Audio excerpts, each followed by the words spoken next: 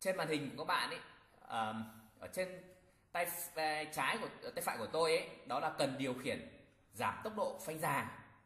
Đó. Cành này dùng cho người thợ kỹ thuật và người thợ vận hành để chúng ta sử dụng phanh già một cách hiệu quả. Đặc biệt đối với thợ vận hành, cần này để chúng ta tăng hoặc giảm khi cài đặt phanh già. Và nếu chúng ta hủy thì chúng ta ấn được nút ngang này thì chúng ta sẽ hủy ở đi. Đó. Tiếp theo đó là cần điều khiển phanh già bằng tay. Khi các bạn di chuyển bình thường, các bạn sử dụng cần phanh già bằng tay. Cần phanh già tự động này chỉ khi cái nào các bạn ở trên dốc, một đoạn dốc cố định thì các bạn có thể sử dụng cần phanh già tự động để các bạn đặt ở tốc độ già ở đoạn dốc đó. Còn bình thường các bạn sẽ sử dụng cần phanh già bằng tay, điều khiển bằng tay này, đúng không ạ? Và tiếp theo đó là công tắc kiểm tra màn hình. Công tắc kiểm tra màn hình này để các bạn, khi các bạn muốn kiểm tra màn hình xem có vấn đề gì không, các bạn ấn vào thì toàn bộ màn hình sáng hết lên. Và khi nào mà chúng nó khi chúng ta bỏ tay ra ấy, thì nó tắt đi, và cái nào mà không tắt đi thì đó là vấn đề. Chúng ta tìm hiểu xem là cái đèn nào cảnh báo mà nó tắt đi, không tắt đi thì chúng ta kiểm tra xem vấn đề nó là gì, đúng không ạ? Tiếp theo đó là hai công tắc rất là quan trọng dành cho người thợ vận hành cũng như dành cho người thợ kỹ thuật, đó là công tắc lựa chọn số 1 và lựa chọn số 2. Công tắc này các bạn sẽ chú ý là ở đây là quả trám rỗng, đây là quả trám đặc, còn đây là mũi tên sang phải, mũi tên sang trái, cũng như chúng ta ấn vào thì nó đi vào và ấn ra, nó đi ra. Công tắc này là công tắc lựa chọn. Hai công tắc là lựa chọn. Ở đây trong trường hợp một số ở đây các bạn ấn xuống đây, tức là nó quay ra hạng mục chính, còn đây là đi vào hạng mục chính. Đó, các bạn chú ý. Đó là công tắc lựa chọn. Tiếp theo đó là công tắc điều chỉnh sáng tối màn hình. Đó. Đấy. Các bạn muốn sáng tối màn hình thì các bạn điều chỉnh ở công tắc này, đúng không ạ? Tiếp theo ở đây chúng ta có công tắc bật đèn đi trước, bật đèn quay, tức đèn vàng đấy ạ. Tiếp theo đó là công tắc lái khẩn cấp. Khi các bạn muốn lái mà không đổ máy, các bạn ấn vào đây, đúng không ạ? Hoặc cũng trong trường hợp là xe của các bạn đang chết máy, các bạn muốn kéo xe đi thì các bạn cũng ấn nút này để chúng ta lái một cách dễ dàng. Hoặc trong trường hợp chúng ta đang đi xe mà chết máy thì hệ thống lái khẩn cấp tự động nó bật lên và chúng ta cũng có thể lái một cách dễ dàng. Còn đây là công tắc kiểm soát tốc độ quay, vòng quay của động cơ. Ai cũng biết rồi, đúng không ạ? Khi nào chúng ta bật, đó là khi chúng ta bật lên thì tốc độ quay vòng cơ quay vòng ở khoảng 800 vòng một phút, và khi đó thì người thợ vận hành sẽ đảm bảo được cái vấn đề về tiêu thụ nhiên liệu, tức là chúng ta sẽ tiêu thụ ít nhiên liệu đi, đúng không ạ? Khi nào chúng ta dùng? Khi chúng ta đợi lấy tải, chờ tải, hoặc chúng ta chạy không tải, mà đúng không ạ? Chúng ta có thể tiết kiệm được nhiên liệu. Tiếp theo đó là công tắc ngắt phanh trước, đúng không ạ? Khi nào chúng ta ngắt phanh trước, đó là khi xe mà đường trơn khó lái, đường trượt khó lái, chúng ta lúc đó chúng ta đạp phanh thì cả 4 phanh đều ăn. Vì vậy chúng ta phải ngắt phanh trước đi để chúng ta dễ dàng để kiểm soát xe hơn, đúng không ạ? Tiếp theo đó là công tắc ở đây công tắc áp suất, đúng không ạ? Các bạn ấn ở phía dưới đó là tải nặng, ấn phía trên là tải nhẹ. Đó. Tiếp theo nữa đó là công tắc bật phanh già tự động. Đó, khi các bạn bật phanh già tự động thì các bạn ấn nút này lên, đúng không ạ? Và các bạn đặt. Khi các bạn đã đặt xong rồi, số km già rồi ấy, thì đến ví dụ như là trong một quy trình của các bạn, cứ đến đỉnh dốc thì các bạn bật cái này lên, hết dốc các bạn lại tắt cái này đi và tự nó sẽ hoạt động, đúng không ạ? Rất là thuận tiện. Như vậy tôi đã giải thích với các bạn các đèn cũng như là ở phía trên một cách kỹ. Rồi, chúng ta sang đến mục tiếp theo. Tiếp theo tôi xin giải thích đó là các bạn xem đó là cân số.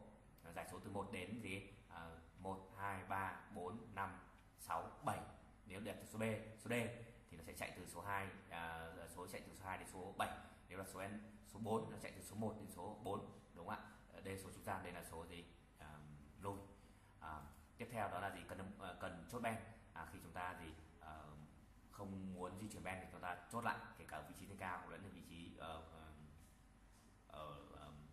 flat, tức là đặt bằng. Tiếp theo đó là gì, phanh đỗ. Chúng ta dùng phanh đỗ khi chúng ta chỉ đỗ xe, không được dùng phanh đỗ khi chúng ta di chuyển xe. Trong quá trình đợi tải hoặc lấy tải hoặc đổ tải, các bạn cũng có thể sử dụng phanh đỗ được. Tiếp theo đó là gì, chốt của cần số. Khi chúng ta muốn di chuyển số, chúng ta bóp cái chốt này lại thì nó sẽ di chuyển một cách dễ dàng. Như vậy là tôi đã trình bày xong. Sau khi các bạn biết được hết các chức năng của thiết bị nút màn hình cần thiết bị ở trên xe, chúng ta cùng vào chế độ màn hình. Các bạn nhìn tôi làm. Ấn đầu tiên chúng ta sẽ được hạng mục đầu tiên chế độ vận hành dành cho người thợ vận hành, đó là gì, đếm số chuyền.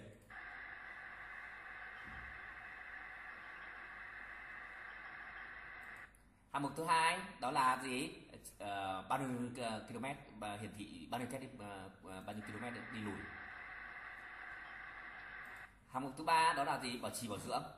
Trong hạng mục thứ ba này có 13 hạng mục bảo trì bảo dưỡng, chúng ta cùng xem. Tôi ấn tiếp. Đó.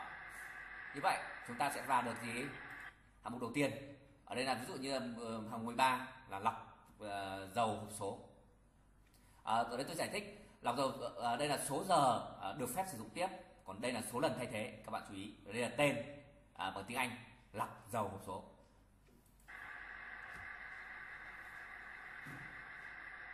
Hạng mục thứ hai, hạng mục tiếp theo đó là 03, đó là gì, lọc dầu nhiên liệu, số giờ 196 giờ được phép sử dụng, số lần thay thế là 0, ví dụ đấy. Ở đây là tiếp theo đó là gì ạ,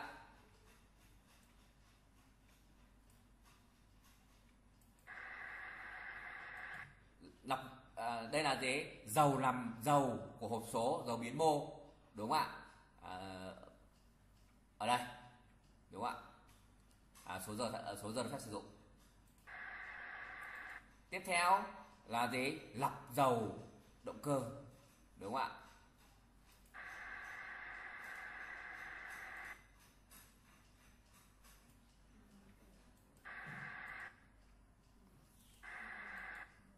Đây là gì, lọc dầu làm mát phanh, đúng không ạ? 696 giờ, tức là gì, đây là gì, lọc dầu thủy lực 196, 04 đấy ạ, 104. Đây là 11, dầu chuyển động cuối.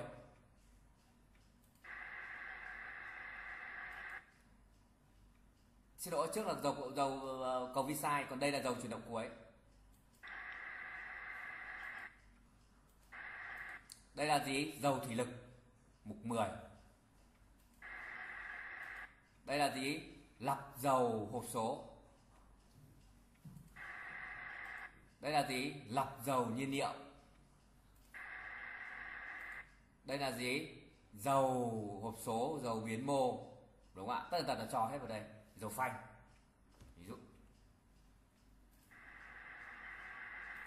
Đây là dầu làm mát, lại quay lại.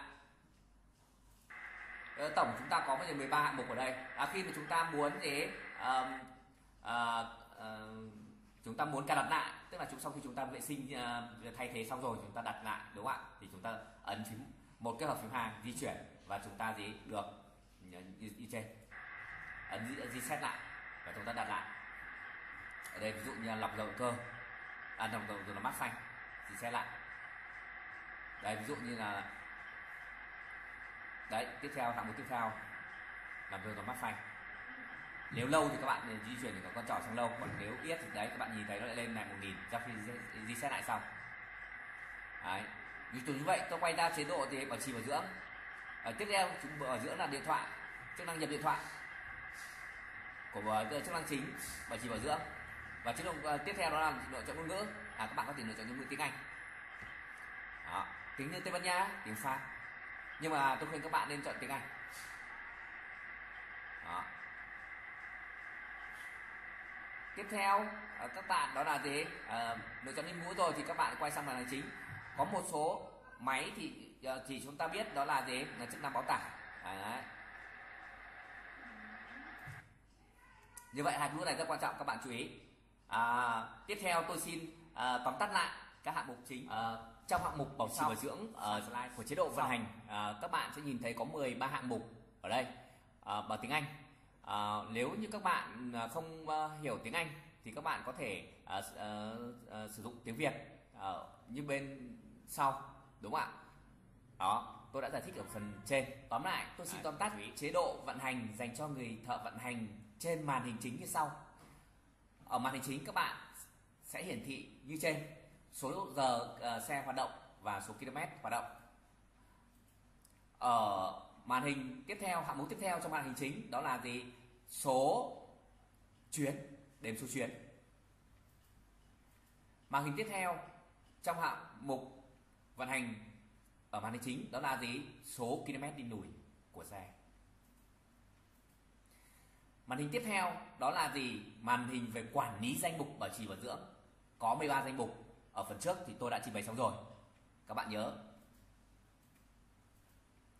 Và trong cái danh mục quản lý bảo trì bảo dưỡng đó, khi mà các bạn có báo hiệu về bảo trì bảo dưỡng, đèn này báo lên thì các bạn phải đi bảo trì bảo dưỡng và cài đặt lại. Đó. Tôi đã nói rồi. Tiếp theo, hạng mục tiếp theo trong cái màn hình chính này có chức năng đó là gì? Hiển thị số lỗi, hiển thị báo hiệu báo số lỗi. Có 3 loại lỗi: lỗi E01 về bảo trì bảo dưỡng, lỗi E02 thường báo về quá nhiệt. Cách làm như thế nào thì tôi đã nói rồi. Quá nhiệt thì chúng ta cho xe chạy đỗ lại, hết quá nhiệt thì chúng ta chạy, không hết quá nhiệt thì chúng ta gọi thợ kỹ thuật. Và hiển thị lỗi thứ ba đó là lỗi E03 thì chúng ta phải dừng xe ngay lập tức, gọi thợ kỹ thuật để kiểm tra. Hạng mục tiếp đó là nhập số điện thoại, chức năng nhập số điện thoại, nhập ai thì nhập, các bạn tùy. Hạng mục cuối đó là gì? Hạng mục về lựa chọn ngôn ngữ, các bạn nên chọn ngữ tiếng Anh. Và hạng mục cuối cùng đó là chức năng báo tải, option. Như vậy tôi đã trình bày với bạn xong 6 đến 7 hạng mục ở trong màn hình chính, tùy theo mỗi đời xe, mỗi khách hàng mua có đầy đủ option hay không. Thường nó chỉ có 5 hạng mục. Các bạn chú ý. Một nữa xin thành cảm ơn các bạn đã quan tâm theo dõi. Mong các bạn đóng góp ý kiến và viết comment ở phía dưới, hoặc các bạn gửi về địa chỉ lợi.komatsuvietnam@gmail.com. Một nữa xin thành cảm ơn các bạn. Mong các bạn đón xem video tiếp theo về chế độ service, hay nói cách khác, chế độ kỹ thuật dành cho thợ kỹ thuật, chế độ service dành cho người thợ kỹ thuật cũng được. Một nữa xin cảm ơn các bạn. Đừng quên đăng ký và chia sẻ kênh này để cho tất cả mọi người hiểu về xe của Komatsu. Xin cảm ơn.